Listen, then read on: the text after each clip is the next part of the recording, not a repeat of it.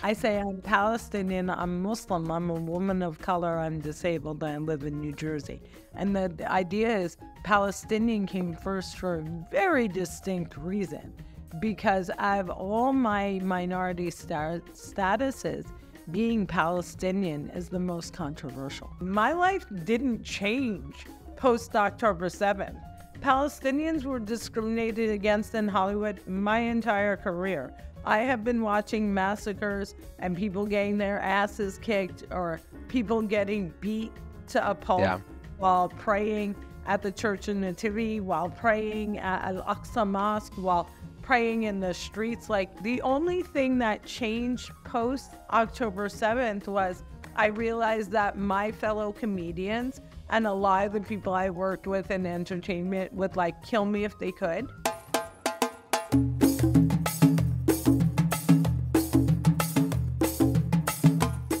Welcome to the Afikra podcast. My name is Mikey Mhenna. Today on the series, we have Maysoon Zayid, who is an internationally acclaimed actress and comedian who is from America, from Palestine, from the world. Maysoon, thank you so much. Did you just say I'm from America? I'm not from America. I'm a Palestinian who's displaced and occupying the indigenous lands of the Lenni Lenape of New Jersey. But yes, I live here because I can't live there. I try all the time, but they send me away after 3 months. Hi, Softball. Mikey. Are you ready for me? I'm ready. That was a softball and you hit it out of the park. Let's do it. I'm not going to pay attention to any of your questions. I'm just going to talk about whatever I want to talk about, because I feel like I owe it to the Arab women of the world to just be like, down with the patriarchy. And I'm starting with your podcast, Afikra. I am the first patriarch that needs to be taken down. So I appreciate that. I'm just using you as like a practice, like a soft test case for tearing down patriarchy. Yeah, I am the dress rehearsal. Okay, Maysoon, I have a question for you. Okay. When did people first start calling you a comedian? I became a comic like almost immediately. Like, here's what happened. Since the age of 5, I wanted to be on a soap opera, like a musalsal in America. And I went to school and I majored in theater at college, and then I graduated and I auditioned, and I realized that Hollywood shunned disabled people, but they also shunned brown people. And they were really crazy about fluffy people because I am not bone skinny. And I looked around to see people who looked like me and succeeded in entertainment, and I saw a comedian whose name was Richard Pryor. So I went to this place in New York City called Caroline's. I took a class, and then, I kid you not, my third show, I was a professional comedian. I got it. Like, I just got what the art was. I had watched a live comedy growing up, and like when I got on stage, it was really easy for me to pick it up. So it wasn't like being a writer. Like, I had to have a best-selling memoir on the New York Times bestseller list, and people were like, well, it's still one book. Like, I had to get to like 3 books before they called me a writer. I was a comic the first time I was paid, and I was paid in my 3rd show. It's funny because like the like recurring joke is, if you take a class in stand-up comedy, you'll never be a professional comic, but you are the rare exception to that rule. Oh, I don't believe that rule at all. I think that stand-up comedy is like piano and like tap dancing, and that you absolutely need to take classes, and you need to learn how to write, and you need to learn delivery, and you need to find your voice. And I teach stand-up comedy. Like, I offer stand-up comedy coaching on my website, maysoon.com. I've taught stand-up comedy in Palestine. I've taught it in Abu Dhabi. I taught it in Princeton University, which is an Ivy League college in the United States. So like, I believe that stand-up comedy must be taught, but I believe it goes hand in hand with the experience. So like, I teach my students how to write jokes, how to perform, how to make their joke better when it fails, how to kill a joke that will never succeed. But I also, I don't just tell them, I put them on stage all the time. Like, you have to go to open mics and you have to try your jokes in front of live audiences. And in the new, COVID world, Zoom is a great place to have like a test open mic with a bunch of other comics and just try stuff out. You don't even have to go to the clubs anymore. It makes it really universal. But I absolutely believe that stand-up comedy can be taught and that it's a really good idea to take a class if you have any interest. And you Amazing. can take one from me. So Yeah. When Trump got elected, I remember like a lot of people were saying, stand-ups were saying, Trump from that was quick. I have like whiplash. I feel like I should have put gel on my brows. Anyway, continue. They look great. They look happening. great. This idea basically because I remember when he first got elected, there was this idea of like, how can we be funny about this awful time, right? No, I don't know, Mikey. I don't know what comics you're hanging out with, right? But like, I'm Palestinian. My whole life has been awful. Like, I've just been like watching massacre after tragedy after like bombing my entire life. So like Trump sliding into office was not as like traumatic or hard to make fun of. Like, in fact, he was such an outlandish character. It was boring making fun of him because he himself was a joke. My question isn't about Trump. My question is, insofar as you're a Palestinian living in America, how does it feel to work on your art form and work in and around comedy since October 7th? We're recording this January 30th, 2024. How does it feel to do what you're doing? Doesn't feel any different than October 6th when 33 Palestinian children had already been killed in 2023. So October 7th, which I condemn the killing of civilians by anyone at any time, regardless of who kills civilians, what reason they killed them. I condemn the killing of civilians by anyone at any time. I also am not a fan of kidnapping. However, I do know the difference between a soldier and a civilian, and I do know the difference between a hostage and a prisoner of war. So let's put those things aside. I've never been a fan of Hamas. I've hated Hamas my entire life because I don't like theocracy, afikra. I don't like any leadership that uses religion.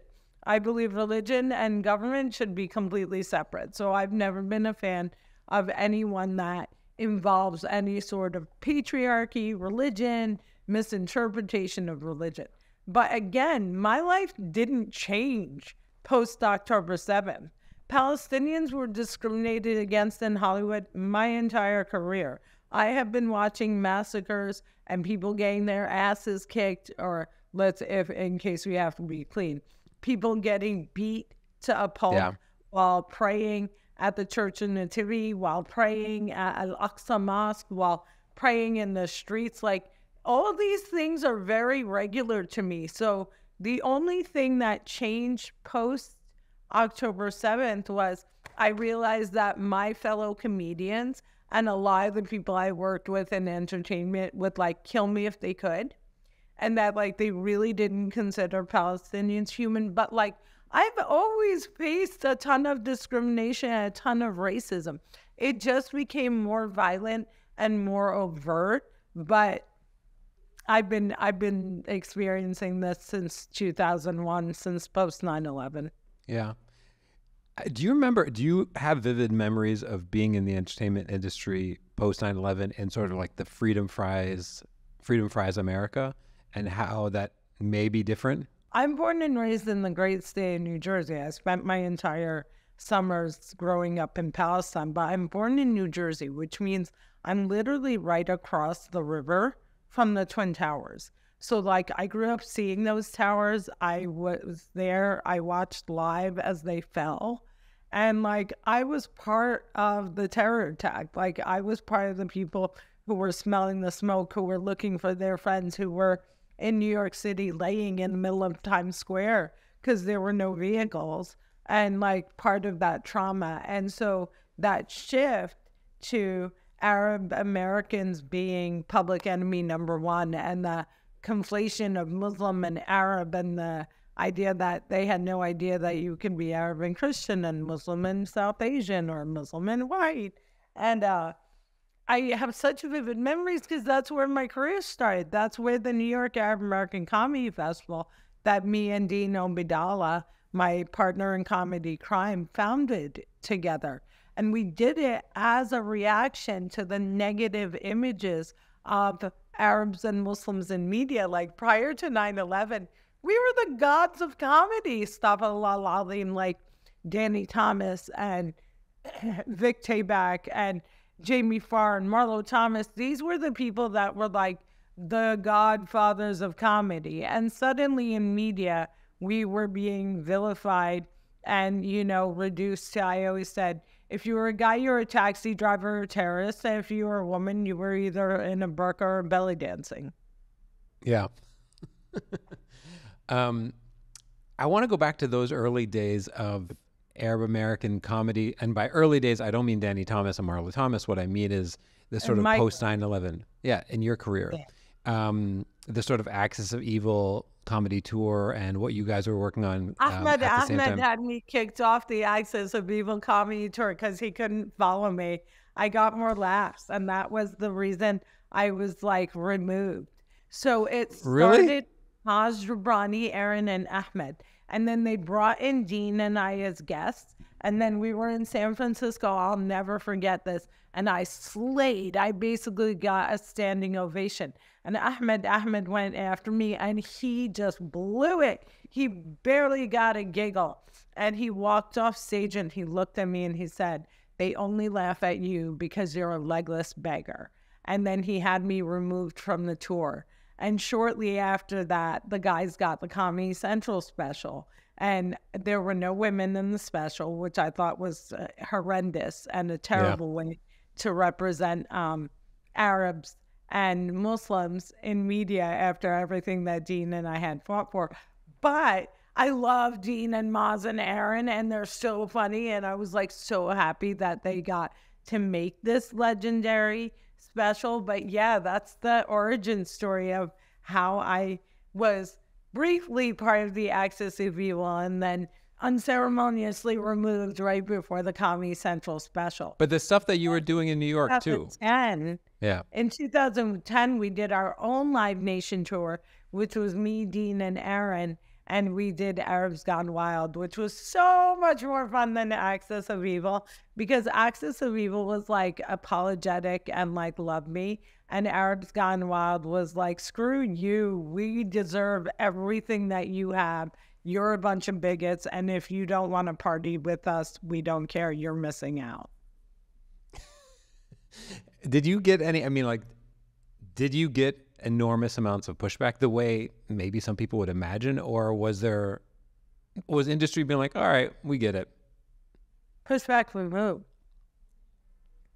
Audience members at, no, comedy clubs. My audience loves me. Yeah. I do the 4 C's. I do comedy clubs, colleges, corporate, and conferences, and I can do it all. Throw me in front of like a bunch of 90-year-olds, senior citizens building, I'm slaying. Put me, in a 5th grade class to like hustle my comic book for Scholastic, I can do it. Like, audiences love me. The industry absolutely unequivocally hates me. I am a confident woman who is completely unapologetic and publicly Palestinian. I sell out 1,000-seat theaters, and I have never, ever gotten a Netflix comedy special, an Amazon comedy special, Comedy Central, Arabia special. I'm nowhere to be found. Every male comic I ever trained, the ones that I met when they were 16 and 17, all have comedy specials, all have shows. I don't. Why is that? Because of the pushback against the fact that I don't fit into the stereotype of what they think a scary Arab is. And comedy is anti-women. And Hollywood is anti-disability.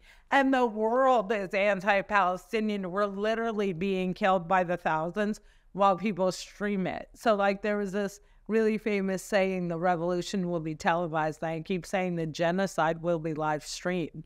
And that's what's happening. So the pushback I've gotten from the industry is just, They've completely frozen me out of the spaces that I should be in, but I managed to get in anyway, just with sheer will of how I've run my comedy career. So the comedy career led to a TED Talk. TED Talk went viral. I ended up getting the role on the soap opera that I always dreamed of on General Hospital. But like I said, none of my shows have made it past pilot. I joke when I teach that I have sold 7 shows and none of them have made it to air. And it's always like right before I'm supposed to get to air, people are like, your politics of wanting equality for all is just so offensive. Like, we can't put you on this major network when you don't think any baby should be murdered.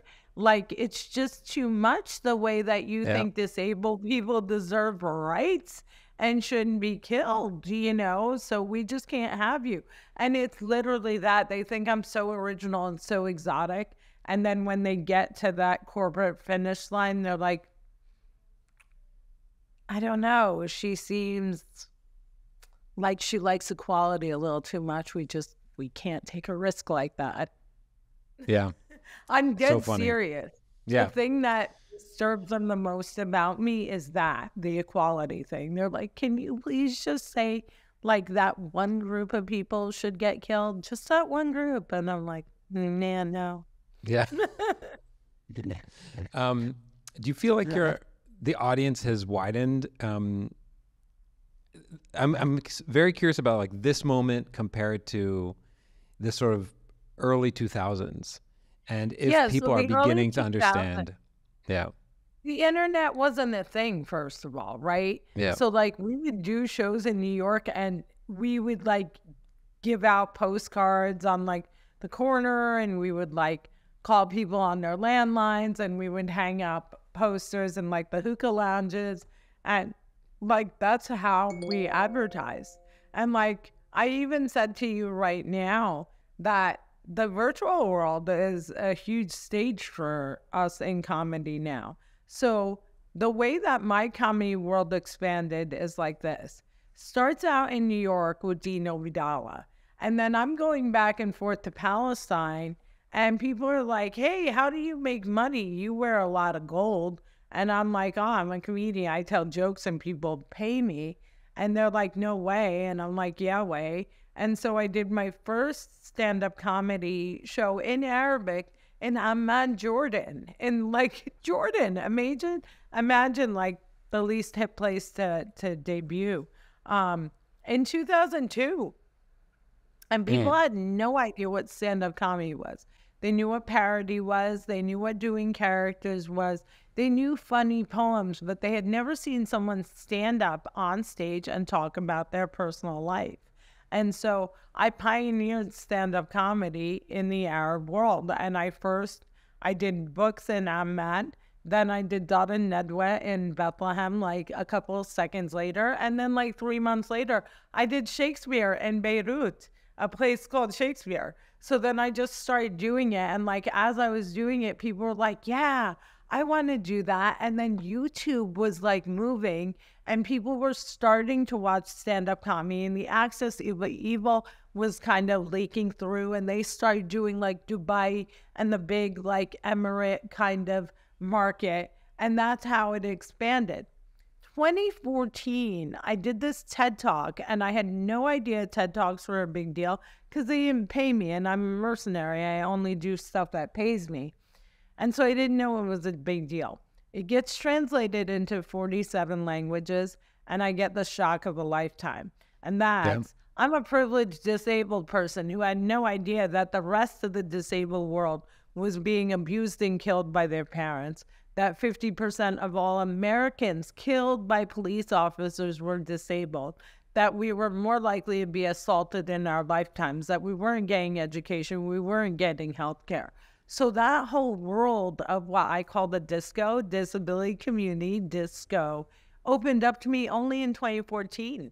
It's only been a decade that I've been a global disability advocate. I always advocated for disabled and wounded children in Palestine. It was like my pet project, trying to mainstream them into schools and, get them playgrounds and shoes and all that good jazz. But to become who I really became, which was an intersectional advocate for people who are just discriminated against and abused worldwide, which starts with women and kind of goes down from there. That happened in 2014. Yeah. And then I think the COVID world really just cracked open a whole new level for me, because I remember doing those first virtual shows and being like, oh, how am I doing this without hearing an audience laugh? This is so wild. And now it's like when the audience laughs, it's like, I'm like, shush, I'm trying to have a show here. You're Can trying you to be mute them. quiet? Because I've gotten so used to like the virtual platform. I love how accessible it is, like how easy it is to have like ASL interpreters, and like you don't have to worry about the bathroom being accessible because the people watching are at home. And so it's been really fun to kind of dabble in the hybrid virtual world. Yeah. I want to go back to the TED Talk. So I got 99 Problems, Palsy is just one. That moment, or that, maybe I should say that set, because you probably just approached it like a set. Yeah, it was just a set. How similar was that to how you would be on stage like earlier that year? That was corporate. That was not comedy club. So comedy club, I would have been cursing up a storm. I would have been screaming about politics. I would have been a lot more me. Yeah. And the TED Talk was like, hi, everybody. This is me if I'm G-rated and on PBS on a Sunday morning. Yeah. I'm going to talk to you about bigotry and supremacy, and I'm going to wrap it up in a really cute comedy bow, because that's what the TED Talk is about. The TED Talk is actually about discrimination. It's about hate. It's about exclusion. Yeah. It's beautifully done, because it's basically saying, you see me. When you see me, you see palsy, but you have no idea all this other stuff. You don't see Right. all these other facets of my life that are an indication for what it looks like to be a Palestinian, what it looks like to be What was the first thing I listed? in that. In the list of all the I don't minority remember. statuses, I'm Palestinian. صح. I say I'm Palestinian, I'm Muslim, I'm a woman of color, I'm disabled, and I live in New Jersey. And the idea is Palestinian came first for a very distinct reason, because out of all my minority statuses, being Palestinian is the most controversial. People hate and fear disability, but they don't as outwardly state that they fear and hate disability. They'll say things like, oh, you're so brave, I'd kill myself if I were you. But when I tell people I'm Palestinian, they're like, no, don't say that about yourself. Yeah. I had a representation that dropped me in October, and she was like, I need you to stop being publicly Palestinian. And I was like, okay, so both of my parents and all four of my grandparents are Palestinian. I can trace myself back to the 1600s. And she's like, you could be American. And she was right. I could. And we've seen people who look like me decide to just be American and be really successful and not be controversial. But like, you know me, Mikey, I can't do that. Yeah. You didn't even let the intro slide. No, I don't let nothing slide. It's like when an Arab person calls me Ajnabiya, I'm like, excuse me? Ana fallahi. Translate that. When that came out, you said you were surprised that it had so much traction. No. I wasn't surprised at all that it had so much traction. I mean, but you said you're like, I didn't know it was that big a deal. That platform, it would go viral. I was surprised at the condition of the disabled people in the world, because I had grown up with such extreme privilege that I had no idea that the rest of the world was being like trafficked and abused and denied health care and all the horrifying things that the disability community faces. And when you add to that refugee status, and like what it means to be disabled and a refugee, which intersects very hard with being an Arab and being a Muslim in the world today. That's also a fascinating horror show. What I admittedly do not know much about what it is like to be somebody who lives with cerebral palsy in the Arab world. Do you have? Could The you Arab possibly? world is much better than the American world, right? So let's just be real. The Arab world has a huge problem. The number one cause of disability with all the famine and all the war and all the strife in the Arab world is what? Cousin love. It's cousins marrying cousins. That causes disability. So the good news is most of the Arab world has built itself out in a really accessible way because like the monarchs and their kids are disabled. So when you go to the richer Arab countries, the accessibility is incredible and it's universally designed and it's built in from the beginning. When you go to Qatar, which built itself in 12 years for the World Cup, Qatar also built with universal design. They were so smart. They built everything accessible from square one. You don't see that here in America. They built a library in Queens like 2 years ago. The whole thing was completely stairs. And we walked in and we were like, where's the elevator? And they were like, no, it's like a glass staircase bookshelf. And we were like, you built something in 2023 that was completely inaccessible. So I don't see that. But there's something else happening in the Arab world.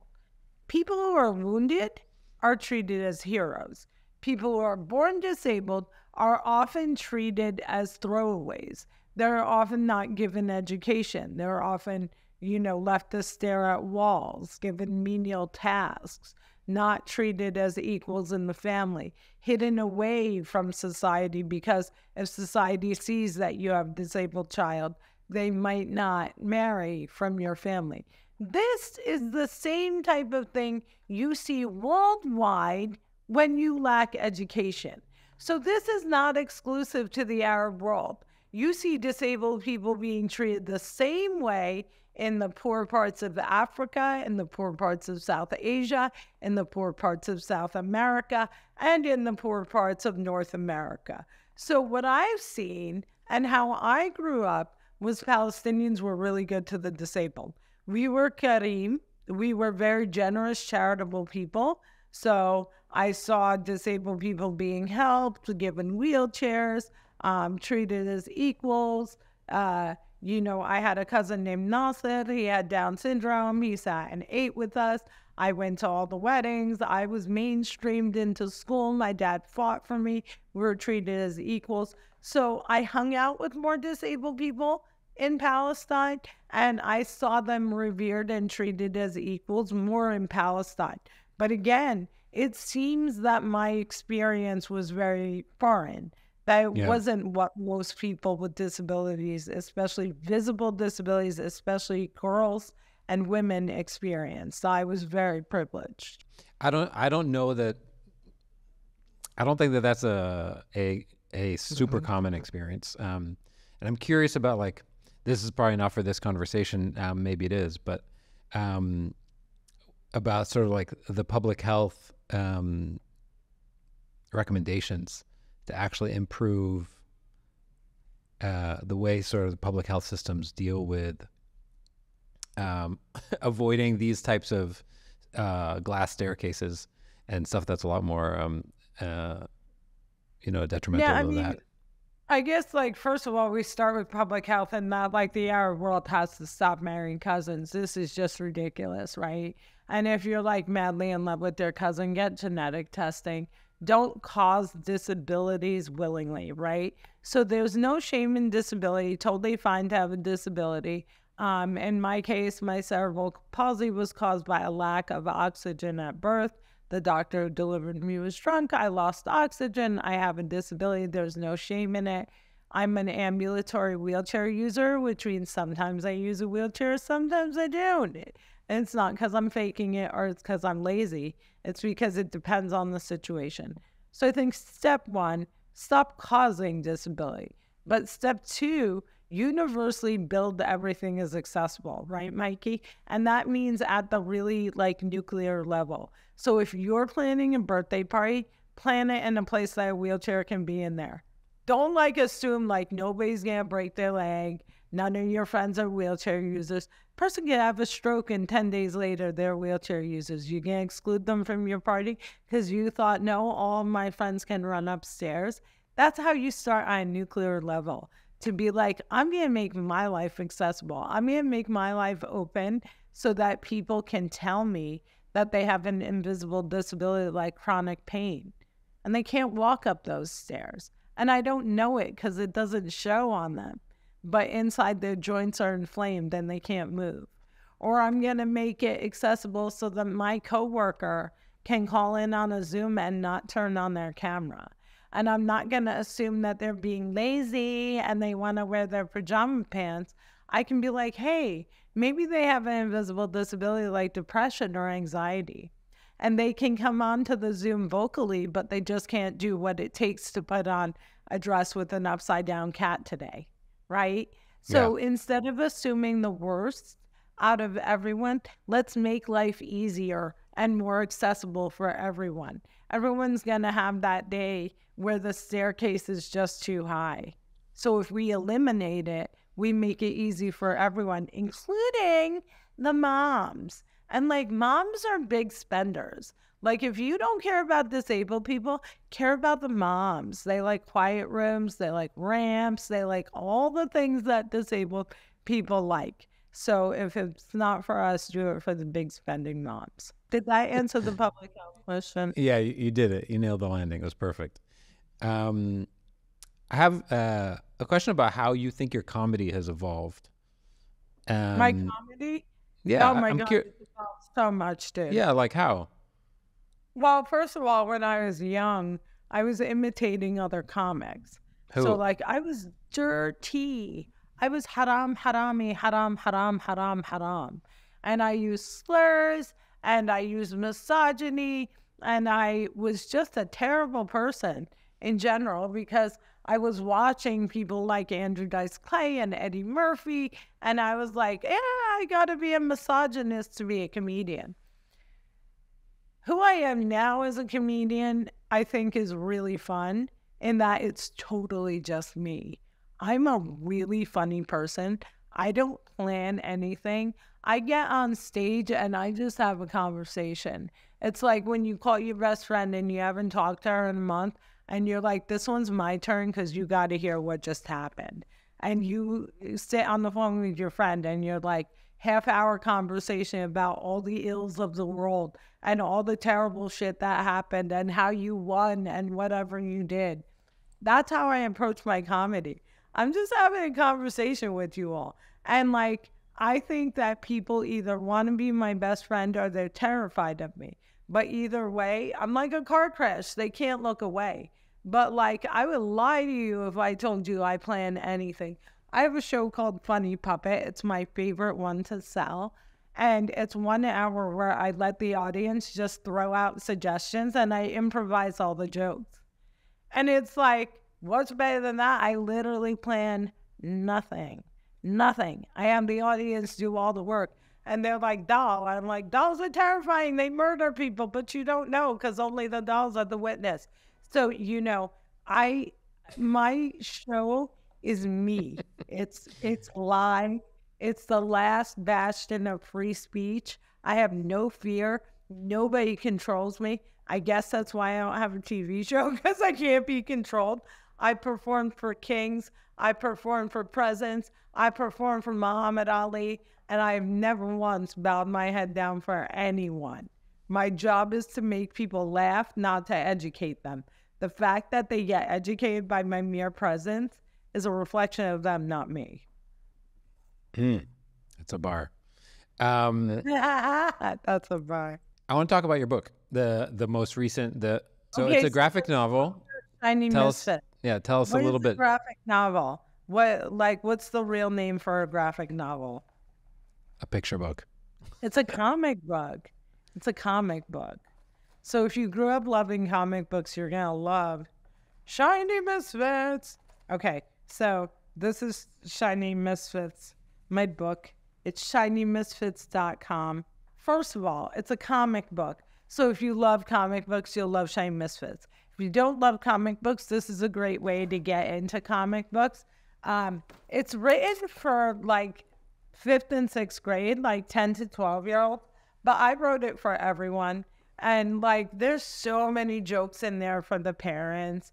And one of the things that makes me most proud about Shiny Misfits, which you can learn about at shinymisfits.com, my illustrator, Shadia Amin, is also a woman. She's also Palestinian. She's Palestinian, Lebanese, and Colombian. So like, she's a firecracker. And like, the two of us together are just like BIPOC women in stereo. And she has a bunch of invisible disabilities. I have a bunch of visible disabilities, and we're just like, yay.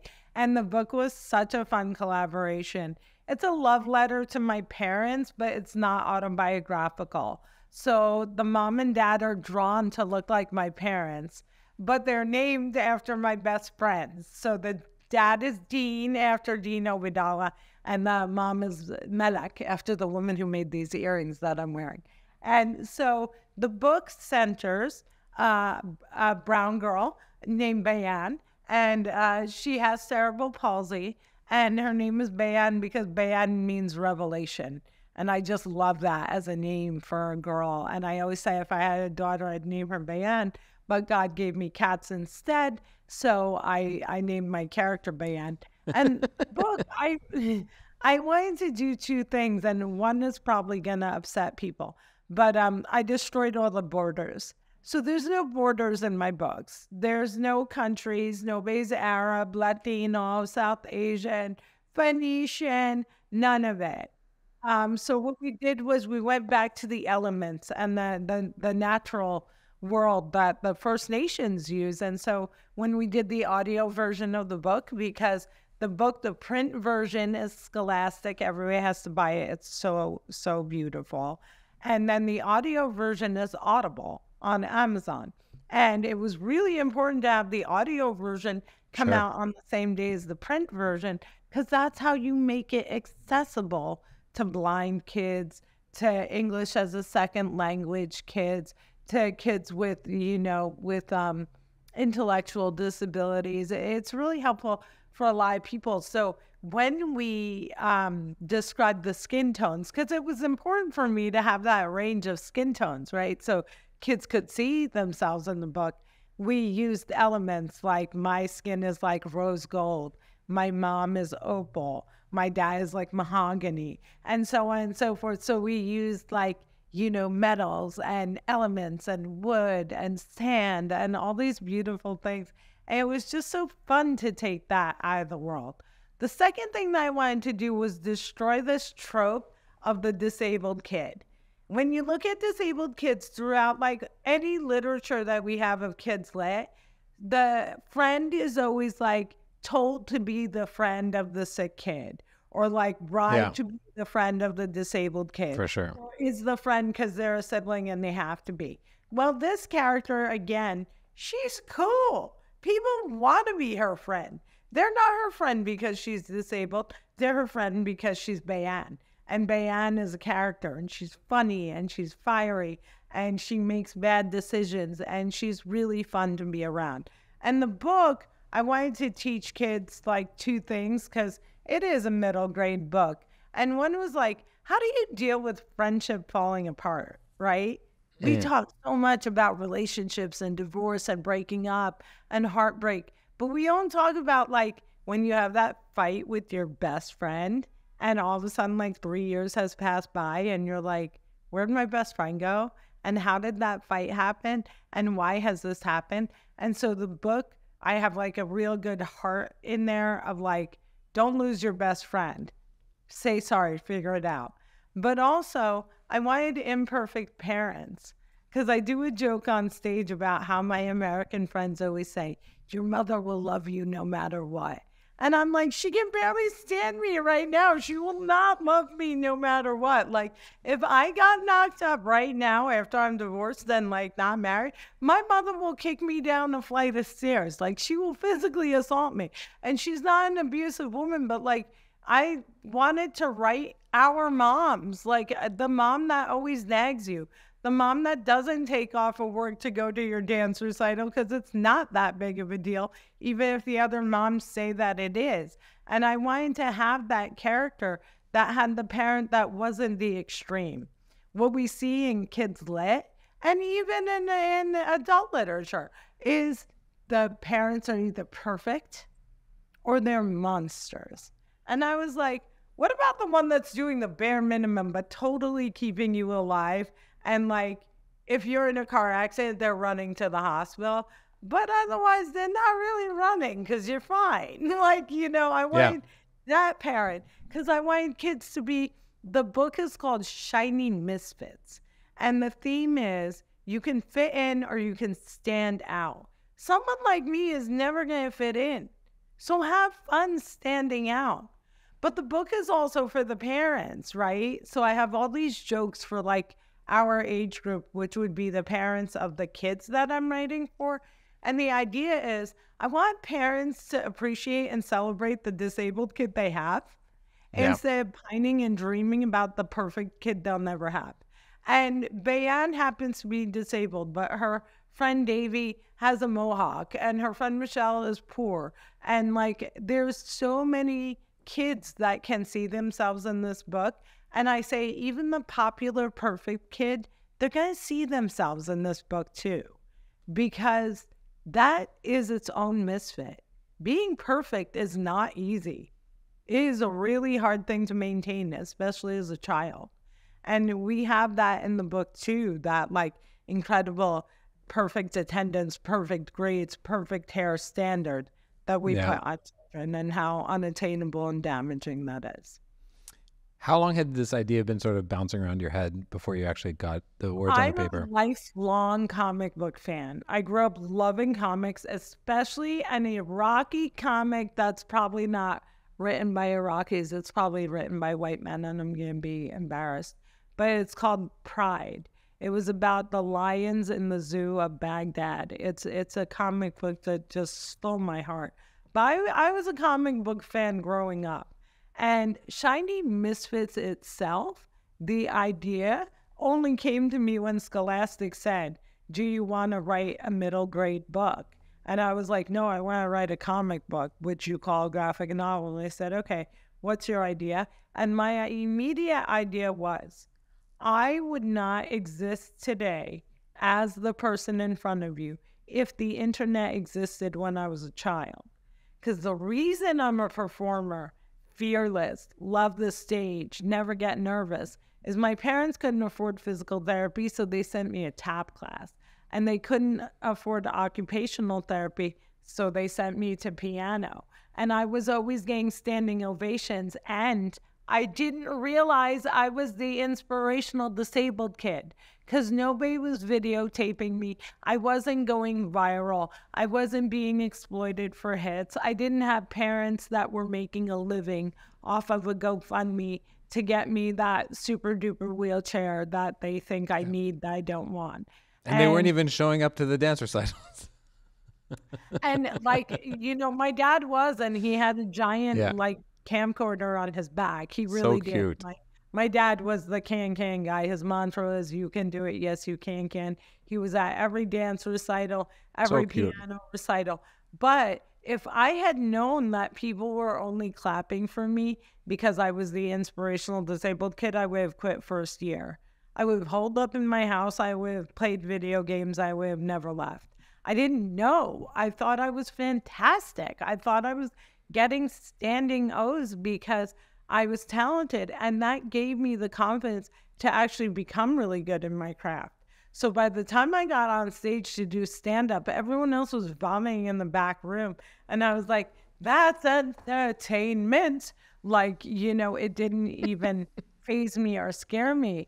So I wanted to write the book that would have destroyed me, to say to people, what you're doing with kids online is really dangerous. And the fact that our lives are online and that our worth is online is really, really dangerous. So read this book, appreciate your kid, be okay with being a misfit, whether it's disability, whether it's, you know, who you love, whether it's what your skin tone is. And buy my book at shinymisfits.com, because I'm so sorry. My computer is literally low battery. Your Mac will sleep soon unless plugged into a power outlet, and my plug is nowhere near me. So this It's okay. is goodbye. I want to ask one last question before we. I think we have. I answered before I think we'll be, that. I think we'll be okay. I know that message. You'll have a few more minutes. Here's the last question. Somebody watching this or watching other things that you've put out would think to themselves, Maysoon is supremely confident. This woman does not have she does not have an ounce of self-esteem issues or confidence or lack of confidence. How do you maintain this? Is this just, God-given? It came from my dad. And if you didn't have a dad, like, let me be that person for you, right? My dad just taught me to hold my head high, to accept who I was, to not walk in limp, literally limp in shame, to not be desperate for boys' attention, which I think was really, really big for me. I see a lot of women who allow men to tear them down and to define their confidence. And I was one of 4 girls. So we were raised as men, and we walked through the world confident, fearless, and ready to fail. And we understood that failure was totally fine, and that you either learn from the failure or you move on from the failure, right? So my memoir is called Find Another Dream, and the kernel of knowledge is, if your dream turns into a nightmare, find another dream. One of the keys to confidence is not being afraid to fail. But one of the keys to not being afraid to fail is knowing that you're not going to kill anyone. So if my joke fails, I try again the next day. If your heart surgery fails and you kill someone, that's a whole different ball game. So don't be confident when you could fail and your failure will kill someone. Be confident when the risks that you take can do no harm, but bring you closer to the dream, who you are, what you want to be. That's what my confidence is. My confidence isn't I'm perfect or I'm the funniest comedian on stage. Sami Abed is the funniest Arab comic right now. It pains me. I want it to be a woman. I want it to be me. It's Sami Abed right now. But confidence is not about perfection. Confidence is about going into the world and being able to say, I'm going to give it my best try. I'm going to do no harm. And if this goes south, I'm going to survive. Yeah, that's beautifully said. It's funny that you bring up Sami, because I feel like looking at his stuff online, he's starting to talk about the fact that he's Palestinian so much more, at least in terms of the stuff that he's publishing online. When you see more and more Arab comics start talking about their politics, are you like, it's about damn time, or are you happy? Even though comedians don't put everything they do viral or everything we do online, I think if you look at live my stuff, you wouldn't realize how much I talk about Beyonce, which is at least the 5th of every comedy routine. And Sami's been talking about being Palestinian, being Buddhist, being Sami his entire career. This dude one time did 1,000 shows in a row. He talked a lot about it. But what I'm seeing is we've been fighting this fight for a really long time. We're finally getting the amplification that we need. And I think that some of us can do nothing but put Palestinian stuff on, because anything else seems just obscene when you have thousands and thousands of children being killed, when we're still 200 people a day slaughtered. When I just got back from Palestine, I was in Palestine for Christmas, because who doesn't go to the place where Jesus was born for Christmas, especially when they're Muslim and Palestinian? So I went. And when I spent time in the hospital ward, and when you see what's happening there, you're like, everything I make is going to scream Palestine, because right now it's not okay to talk about anything else. But give all the creators a break, all the musicians, all the comedians. We have an algorithm to compete with. So when we're posting on social media, we do sometimes have to put the Taylor Swift, Travis Kelce video, because if we don't, Instagram's going to shut us down. Yeah. So like, give us a break. We really don't want to be talking about, you know, the latest Qatar Palestine game, but we have to in order to get into that loop. Yeah. Maysoon, I told you that I'd let you go. Maysoon.com, shinymisfits.com, fight the good fight, stop the genocide. If it's still going on when this podcast is published, Mikey has completely failed. I put it 100% on him. And yeah, buy my merch. Bye, everybody. Maysoon, thanks so much. Lots of love to you. Thanks for doing this. I need to find a plug before my next meeting. See ya.